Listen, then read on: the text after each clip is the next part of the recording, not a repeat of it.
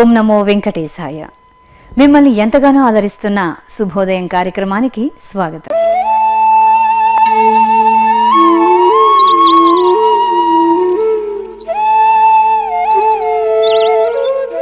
మన నిత్య జీవన విధానంలో ఏ విధంగా నడుచుకోవాలో ఎంతో మంది ఋషులు మనకు తెలియచేశారు.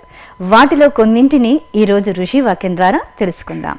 శ్రీ వెంకటేశాయ శ్రీనివాసాయ గోవిందాయ నమో నమః. నమో మహద్భ్యో ఋషిభ్యో గురుభ్యో నమః. శ్రేయస్సు ప్రేయస్సు అనే రెండు అంశముల గురించి మన శాస్త్రాలు చక్కగా చెప్తున్నాయి. మనం కూడా లోకంలో శ్రేయోభిలాషి అనే మాట వాడుతూ ఉంటాం. శ్రేయస్సు అంటే మనకు అర్థం కాలేదు కనుక శబ్దం వాడుతూ ఉంటాం, కానీ నిజానికి శ్రేయస్సు గురించి చాలా విశాలమైన అర్థాన్ని చెప్తూ ఉన్నది ఉపనిషద్ వాంగ్మయం, అనగా మన వేద వాంగ్మయం, ఋషుల యొక్క వాక్కులు. ఇక్కడ శ్రేయస్సు అనేటప్పుడు శాశ్వతమైనటువంటి సుఖానికి శ్రేయస్సు అని పేరు. ప్రేయస్సు అంటే ఇంద్రియాలకి సుఖాన్ని కలిగించే అంశాన్ని ప్రేయస్సు అంటారు. నిజానికి మనం ప్రేయస్సు కోసం తాపత్రయపడుతున్నామా, శ్రేయస్సు కోసం తపన పడుతున్నామా అని ప్రశ్న వేసుకోవాలి. లోకంలో చాలామంది ఏంటి, ఎంతోమంది కేవలం ప్రేయస్సు కోసమే సాధన చేస్తూ ఉంటారు. ప్రేయస్సు అంటే ఇంద్రియాలకు కలిగే సుఖము ప్రేయస్సు అని చెప్పుకున్నాం. దీన్ని ప్రియమైనది అని అర్థం. ఈ ప్రియమైనవి కావాలని అనుకుంటూ ఉంటారు. ఇంద్రియాలకి సుఖం అనేటువంటిది ఆలోచిస్తే ఆ సుఖానికి శాశ్వతత్వం ఉండదు, అనుభవించే ఇంద్రియాలకు కూడా శాశ్వతత్వం లేదు.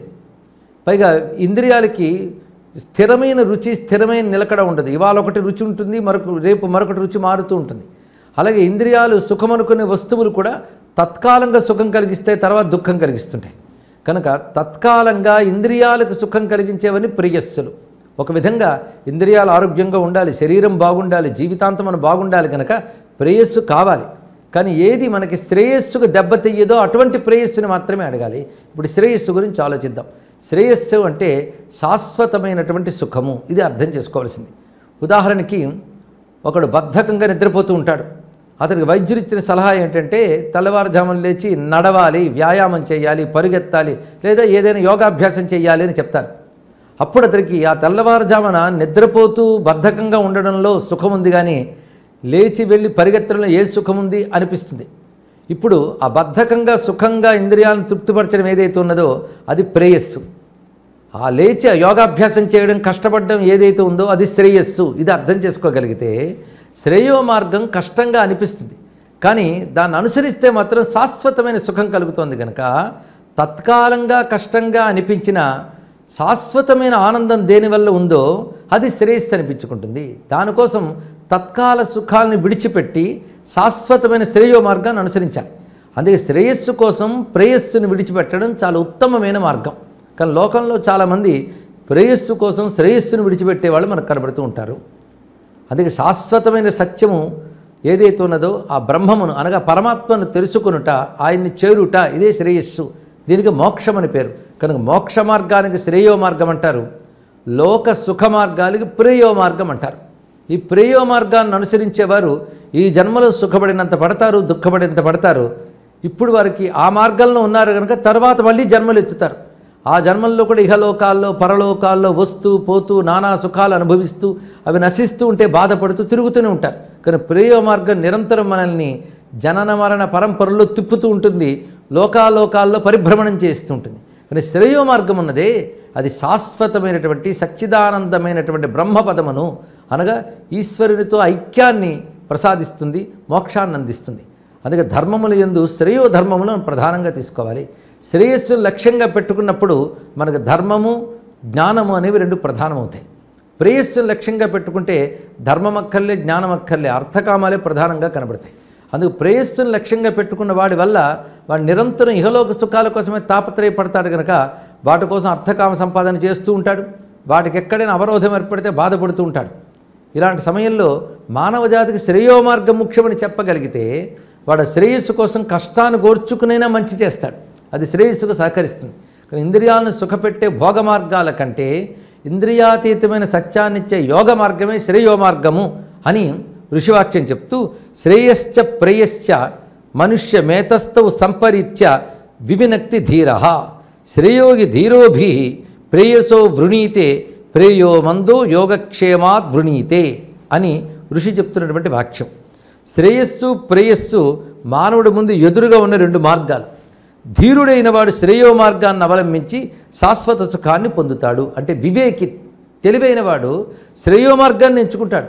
అది తత్కాలంగా కష్టంగా కనబడ్డా అది శాశ్వతమైన సుఖాన్ని ఇస్తుంది కనుక ఆ మార్గంలో అతను సాధన చేస్తూ ధీరత్వాన్ని కలిగి ఉంటాడు. అందుకే ధీరహ అనే శబ్దం వేశారు ఇక్కడ.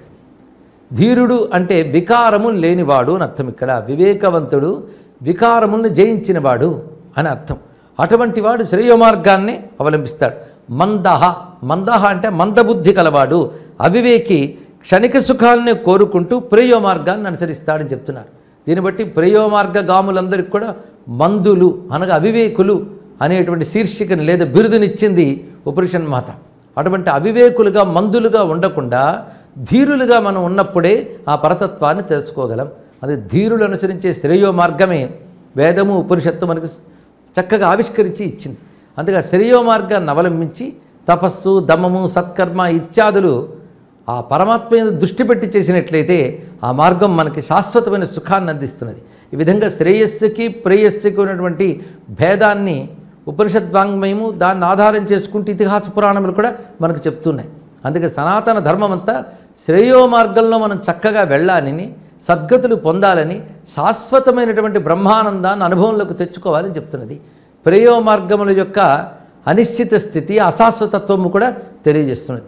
ఇంత చక్కగా వివేచన చేసి ఋషులు మనకు అందిస్తూ ఉన్న అంశములు ఇవి. అందుకే ఉపనిషన్మతాన్ని అనుసరించి శ్రేయోమార్గ గాములమై ధర్మమునందు జ్ఞానమునందు నిష్ఠ కలిగినప్పుడు మనం నిజమైన ఆనందాన్ని పొందగలము.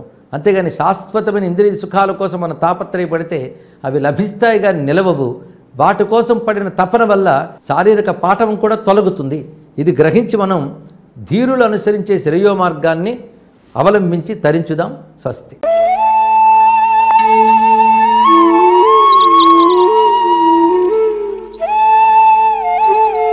స్వరూపమైన కాలంలో ఒక్కో మాసానికి ఒక్కో విశిష్టత ఉంది. మనం ఆశ్వయుజ మాసంలో ఉన్నాం కనుక ఆశ్వయుజ మాస వైశిష్ట్యాన్ని కొంత తెలుసుకుందాం. సృష్టి స్థితి వినాశానాం శక్తిభూతే సనాతని గుణాశ్రయే గుణమయే నారాయణి నమోస్తుతే. ఆశ్వయుజ మాసంలో మనం అమ్మవారిని కీర్తించుకునేటువంటి సందర్భంలో ఈ నారాయణి స్తోత్రం అనేటువంటిది చాలా ప్రశస్తమైనటువంటిది. ఈ నారాయణ స్తోత్రంలో ఒక శ్లోకం ఇది. సృష్టి స్థితి వినాశానాం, జగత్తు యొక్క ఆవిర్భావం సృష్టి, అలాగే జగత్తు యొక్క ఉపస్థితి దాన్ని స్థితి అంటూ ఉంటాం. అలాగే వినాశం అంటే ఏ కారణం నుంచి జగత్తు పుట్టిందో ఆ కారణంలో ఈ జగత్తు లయమైపోవడం అన్నమాట. ఈ సృష్టి యొక్క, ఈ జగత్తు యొక్క ఉత్పత్తి, స్థితి లేదా అస్తిత్వము, ఆ తర్వాత లయము, వీటన్నిటికీ కూడా కారణభూతమైనటువంటి శక్తివి నీవేనమ్మా. నీవు సనాతనివి. అంటే సనాతనం అంటే ఎప్పుడూ నిత్య నూతనంగా భాసిల్లేటువంటిది అనమాట. సనాతన గుణాశ్రయే గుణమయే, నీవు గుణాశ్రయవు గుణమయ్యివి కూడా. అంటే గుణములు మూడు. ఈ గుణములు సత్వము, రజస్సు, తమస్సు అని. ఈ త్రిగుణాలు కూడా నీవేనమ్మా. త్రిగుణాలకు ఆశ్రయం కూడా నీవే అని.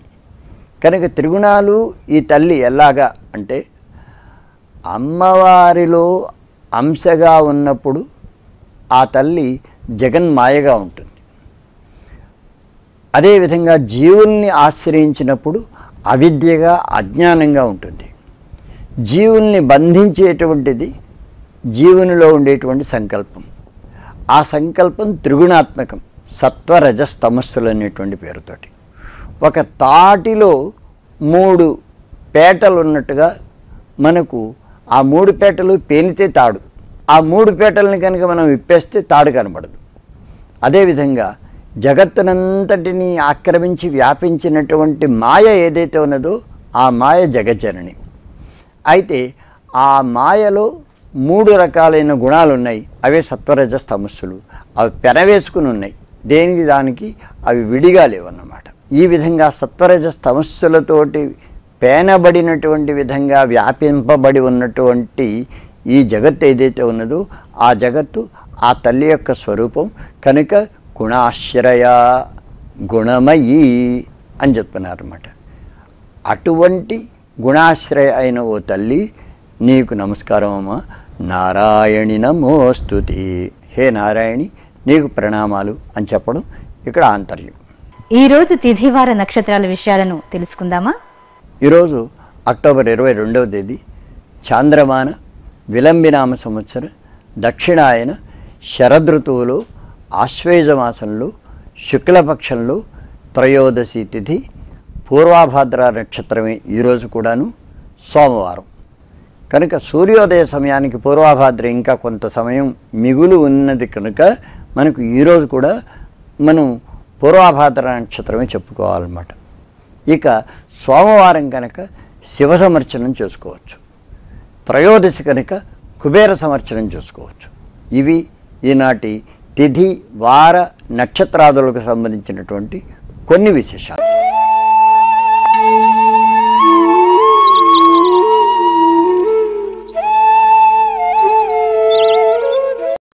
ఈనాటి శుభోదయం కార్యక్రమం మిమ్మల్ని ఎంతగానో ఆదరించిందని ఆశిస్తూ రేపటి శుభోదయం కార్యక్రమంలో కలుసుకుందాం. ఓం నమో వెంకటేశాయ.